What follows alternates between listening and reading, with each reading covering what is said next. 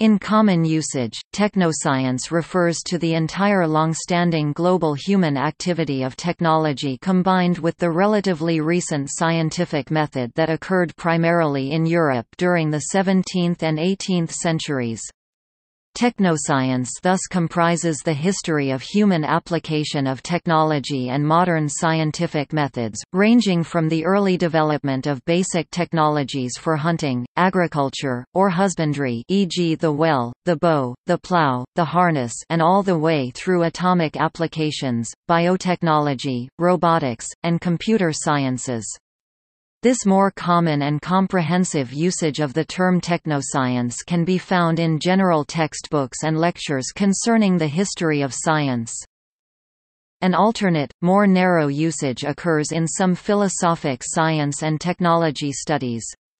In this usage, technoscience refers specifically to the technological and social context of science. Technoscience recognizes that scientific knowledge is not only socially coded and historically situated but sustained and made durable by material non-human networks. Technoscience states that the fields of science and technology are linked and grow together, and scientific knowledge requires an infrastructure of technology in order to remain stationary or move forward. The latter, philosophic use of the term technoscience was popularized by French philosopher Gaston Bachelard in 1953. It was popularized in the French-speaking world by Belgian philosopher Gilbert Hautois in the late 1970s and early 1980s, and entered English academic usage in 1987 with Bruno Latour's book Science in Action. In translating the concept to English, Latour also combined several arguments about technoscience that had circulated separately within Science and Technology Studies (STS) before into a comprehensive framework. The intertwinement of scientific and technological development as e.g. shown by the lab studies. The power of laboratories and engineering workshops to change the world as we know and experience it. The seamless webs that connect scientists, engineers and societal actors in actual practice, cf. John Law's concept of heterogeneous engineering.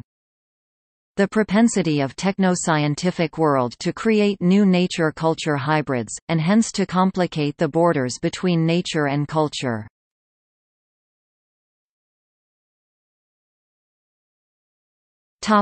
Conceptual levels of philosophical technoscience.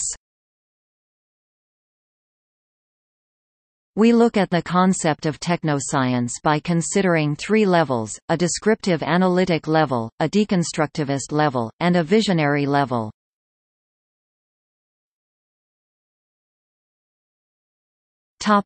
Descriptive-analytic.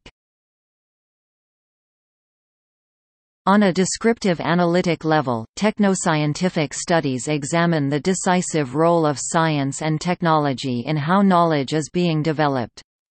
What is the role played by large research labs in which experiments on organisms are undertaken, when it comes to a certain way of looking at the things surrounding us?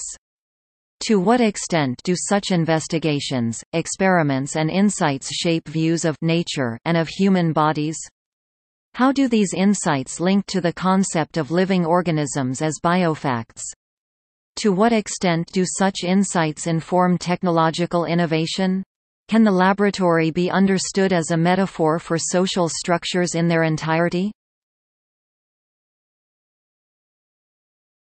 Deconstructive.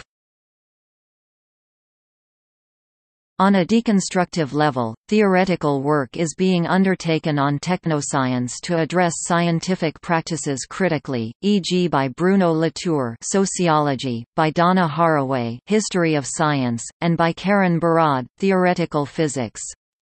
It is pointed out that scientific descriptions may be only allegedly objective, that descriptions are of a performative character, and that there are ways to demystify them. Likewise, new forms of representing those involved in research are being sought.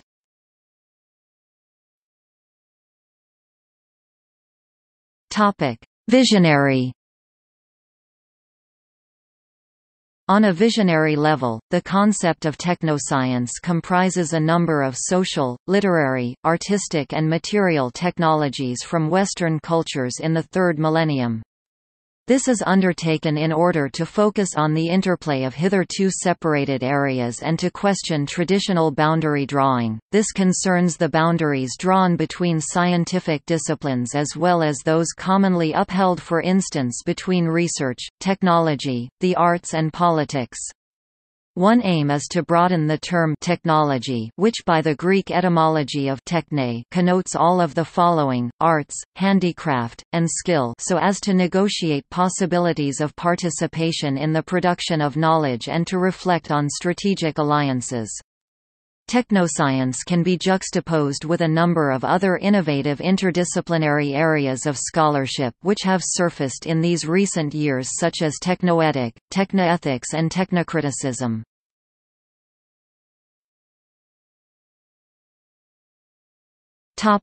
Facets. Social. As with any subject, technoscience exists within a broader social context that must be considered.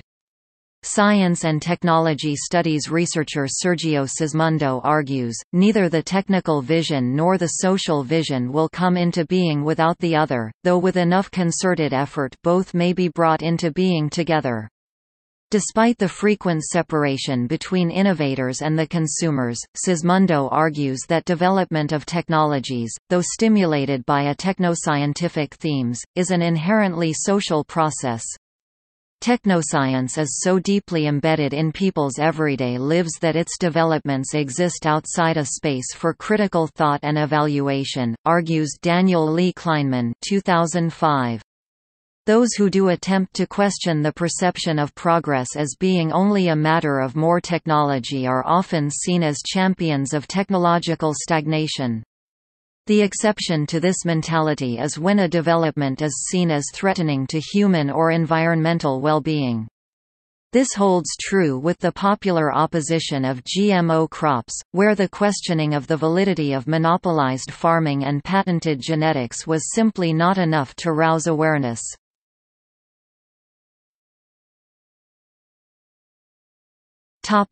Political. Science and technology are tools that continually change social structures and behaviors. Technoscience can be viewed as a form of government or having the power of government because of its impact on society. The impact extends to public health, safety, the environment, and beyond. Innovations create fundamental changes and drastically change the way people live. For example, C-SPAN and social media give American voters a near real-time view of Congress. This has allowed journalists and the people to hold their elected officials accountable in new ways.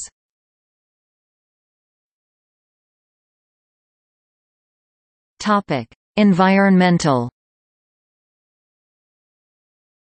Chlorine chemists and their scientific knowledge helped set the agenda for many environmental problems. PCBs in the Hudson River are polychlorinated biphenyls. DDT, dieldrin, and aldrin are chlorinated pesticides. CFCs that deplete the ozone layer are chlorofluorocarbons.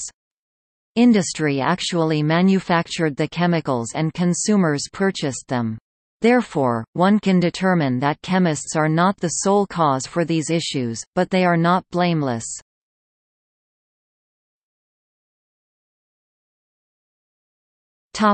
See also: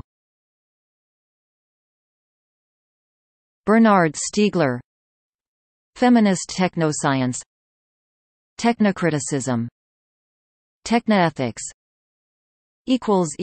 Notes